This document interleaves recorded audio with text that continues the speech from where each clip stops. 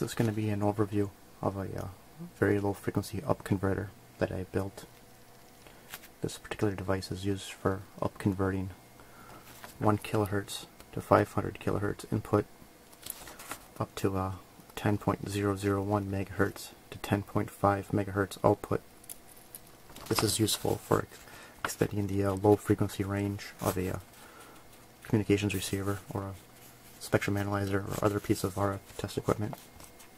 They tend to have very poor low frequency response. So by designing a quality front end, we can actually up convert those low frequencies up to a higher frequency that the piece of test gear is more capable of receiving and demodulating. This particular converter has a standard 50 ohm input.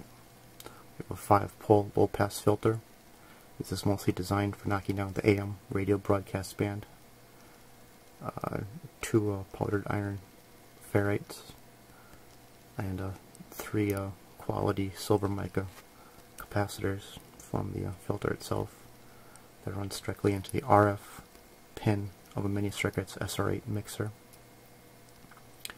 The SR8 is a fairly expensive mixer, but it's designed for these low frequencies.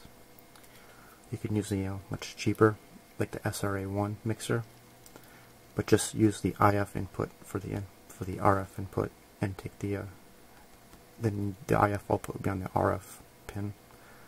The reason for doing that is the IF pin, or the IF port on the SRA1 is at the DC potential, and you want that low frequency response.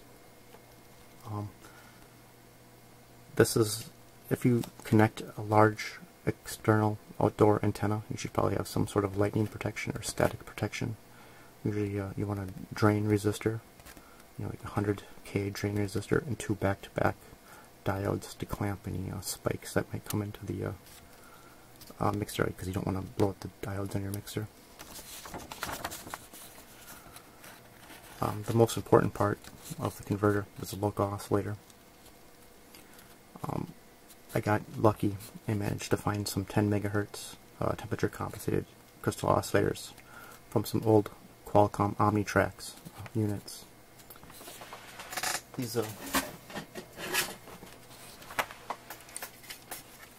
that's an example of I found these. I got a bunch of these basically for free. They're showing up at the various Ham Radio Swap Fests. You don't need to use an expensive oscillator, but you do need some sort of 10 megahertz local oscillator. You can actually just use a regular square wave clock oscillator in a pinch if that's all you have. But I found some nice, like I'm using those nice temperature compensated ones. It provides normally a sine wave output, but I found some, as another optional thing, I found some 10 megahertz crystal filters. And what this does is it reduces the phase noise on the output of the temperature compensated crystal oscillator. So we have a very, very clean 10 megahertz local oscillator signal. These crystal filters have around 3,000 ohms impedance, and the TCXO and the mixer I have a 50 ohm impedance. So I'm using a little two component L matching network to convert the 50 ohms up to 3,000 ohms, 3,000 ohms down to 50 ohms, and it feeds the local oscillator port. It needs around 7 dBm. There's a little bit of loss. I think it's like around plus 5 I'm actually feeding it, but it's still no problem. We have a little standard bypass and dequeuing circuit just to knock down any noise which might be coupled in or out of the oscillator itself. On the IF output of the mixer, we have a little 20 dB or so amplifier, IF amplifier. This is a standard, I took this straight from experimental methods in RF design. You'll see this circuit used a lot. It's very well debugged, and it works perfect for this application. this two component series resistor and capacitor form a diplexer. What this does is the high frequency components are essentially shunted to ground through the 330 picofarad capacitor through the 51 ohm resistor. So those mixed components see a 50 ohm load, whereas our low or 10 megahertz target, that's essentially a high impedance, and that gets sent off to the IF amplifier. We have a single, another powdered iron inductor that just kind of acts as a low pass filter. It's going to start rolling off any high frequency stuff prior to the IF amplifier. The IF amplifier itself is a 2N5109 with a heatsink with a fairly high current. So it's with the standard emitter degeneration. With this kind of stabilizes the gain, and the feedback helps to transform the output impedance to the input of the amplifier itself. You see we have a 3D or it's either 3 or 6 dB. I think it's a 3 dB attenuator on the output. So that kind of forces everything, the output to 50 ohms, and the feedback kind of converts that 50 ohms on the input to the IF amplifier, so everything sees a 50 ohm load throughout the entire amplifier.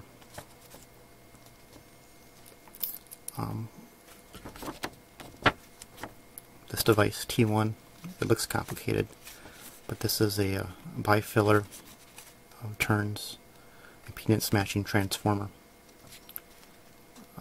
These are two individual windings on a FT37-43 ferrite. This acts as an impedance matching transformer from about 200 ohms to 50 ohms. Or it's a 4-to-1 step, so it does 200 to 50 ohms. That's probably the hardest part to make of the circuit, because you got to wind the device itself. I'll tell you how to do that later. We have the standard decoupling stuff again.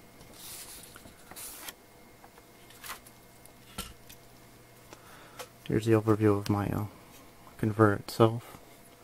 You can see the 10 megahertz temperature compensated crystal oscillator. Here's the 10 megahertz filter used to clean up the phase noise, and the two variable inductors. You can peak these inductors to get the maximum output of the 10 megahertz signal. Here's the SRA-8 mixer itself. You notice I soldered it directly to the board. We don't want any leakage or anything.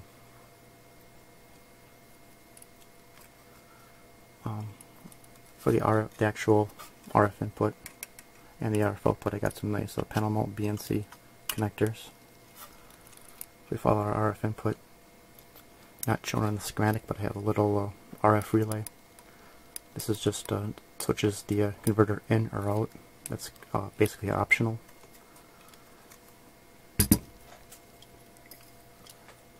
I find these RF relays from, or I salvage them actually from old, usually Motorola VHF two-way radios. You'll often see them. They have a little diagram of the relay itself on the side. If you ever see those are RF relays. Very handy. Try to grab them or the circuit boards if you ever find them. Here's what this is a SRA series mixer from many circuits. On the board, I just kind of drilled the holes for the pins, and I got it connected onto the bottom layer of the circuit board. Hand made the circuit board. It's not that hard, but you don't want any leakage because of in an application like this. There can't be any RF leakage in or out of the mixer. Otherwise, you get sparse images and stuff.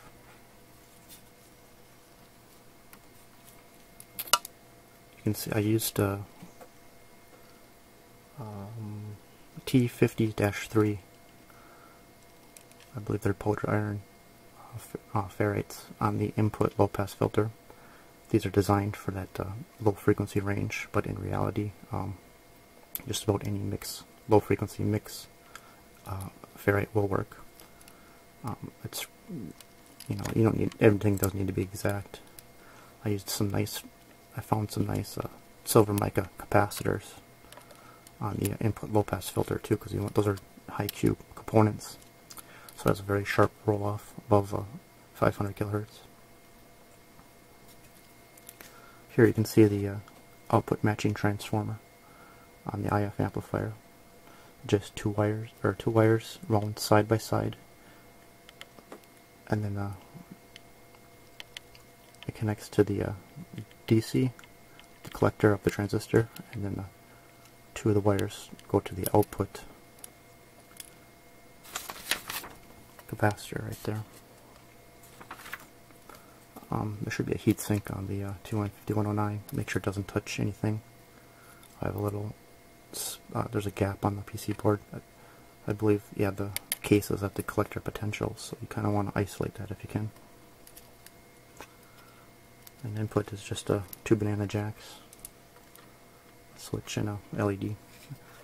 This is in a little printer case. I left one of the ports open so you can adjust the 10 megahertz filter or oscillator.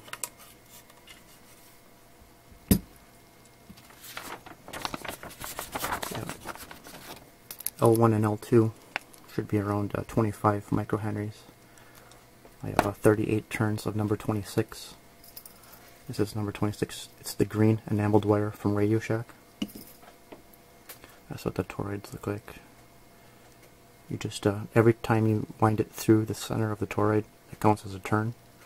So you'd wind 38 turns of number 26 wire, number 26 gauge wire. And that should be around 25 microhenries. Like I said, it doesn't have to be exact, and you can use a different core material in a pinch.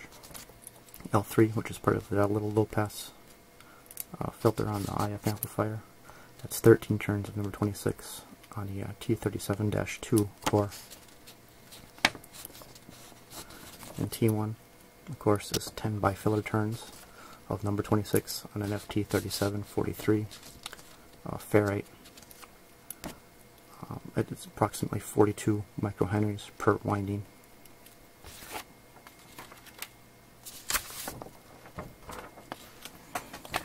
Here's an example of how to wind that T1 impedance matching transformer. You don't have to twist the wires together as shown in this picture, just put them side by side, but you have to keep track of each wire. You notice there's a little dot next to them in the schematic. Those are called phasing dots. That's just to tell you at the start of the winding. So you essentially, here on this picture, A, B, C, and D. Because you're going to find A, wind it through 10 times, and that's your B. Your C, in parallel again, wind it through 10 times, and that's your D. So essentially, to correspond this to that, that would be A, B, and D. And that would be C. You just, each of these, the two lines indicate that's the common core, and then the two individual inductors.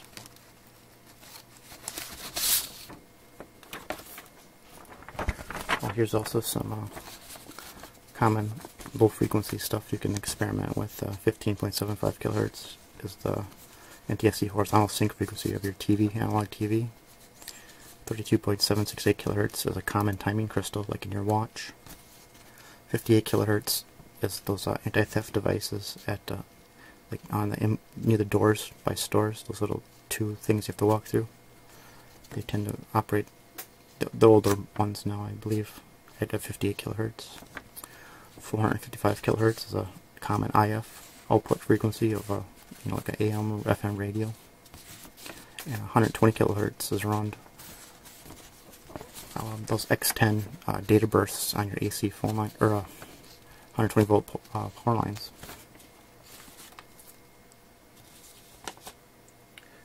That brings me up to this little device here I made.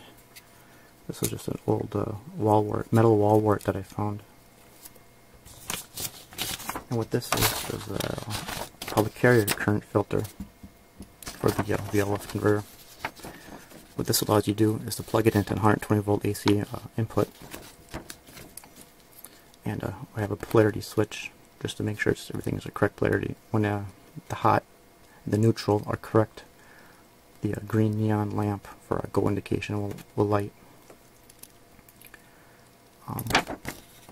That passes it on to a 4-pole, essentially a high-pass filter set around 2 kilohertz. The 0.01 microfarad, this has to be an AC-rated capacitor. Both these AC-rated capacitors, and the 8.2 kilo ohm 2 watt, like a metal film resistor, so they don't. You want quality components. And, two back-to-back diodes just to clamp any spikes that happen to pass through.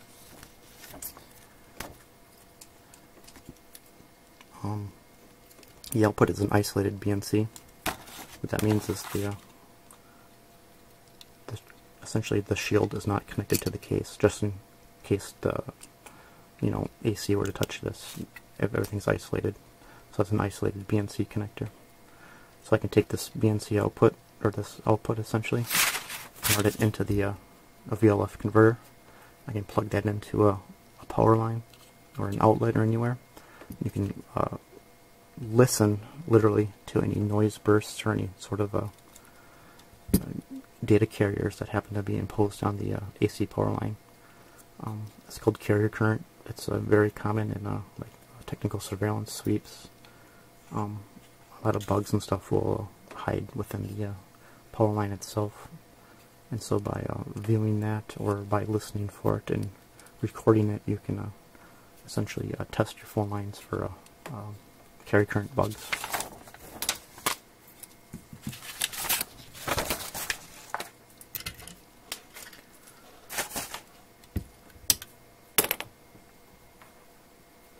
I'll show you a quick demonstration. For our receiver, I'm using an AOR AR8000. I have it tuned to 10.04 megahertz right now.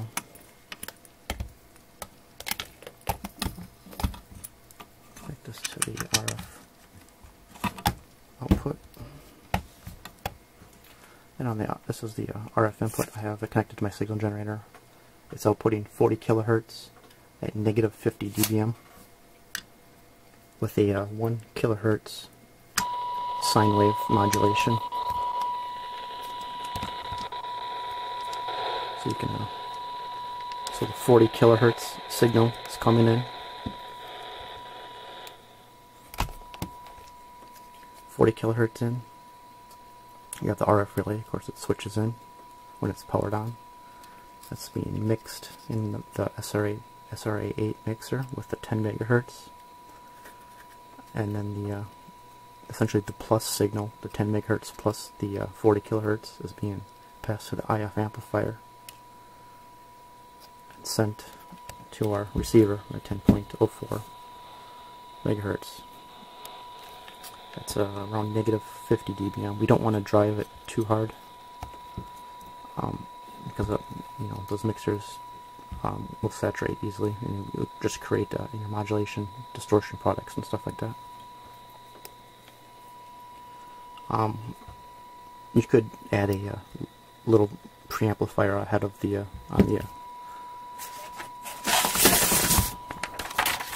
if you want to have a little more sensitive receiver, you'd add probably just a little preamp after the low pass filter or whatever, but there's no need to push it.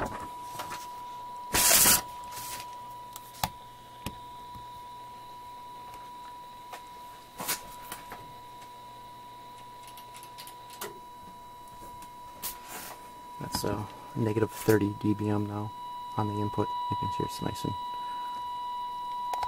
and clean.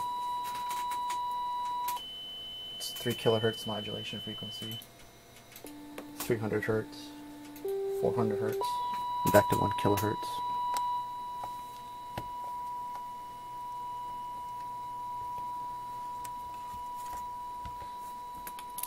So So as you can see, this is a very handy little converter. Like I said, you don't have to find like fancy temperature compensated crystal oscillator, but if you're going to use this for connected to like a piece of test equipment like a spectrum analyzer, I'd highly recommend tracking down a quality crystal oscillator, or even if you have like your external signal generator or something now, because even a cheap little signal generator would probably be more stable than a cheap little crystal.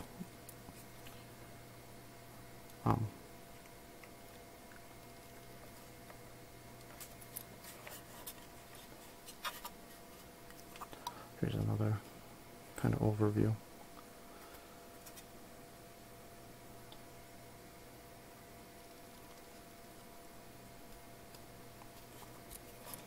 On the components on the input low-pass filter should be at right angles to each other to keep them from coupling into each other like that, but it's usually not a problem, but it's just something to watch out for.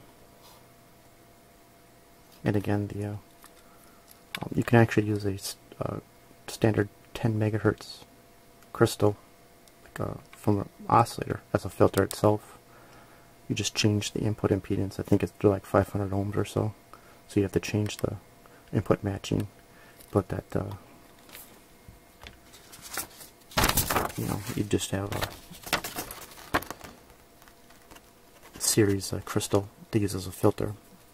That'd be worth experimenting with a little bit if you wanted to clean up your local oscillator signal.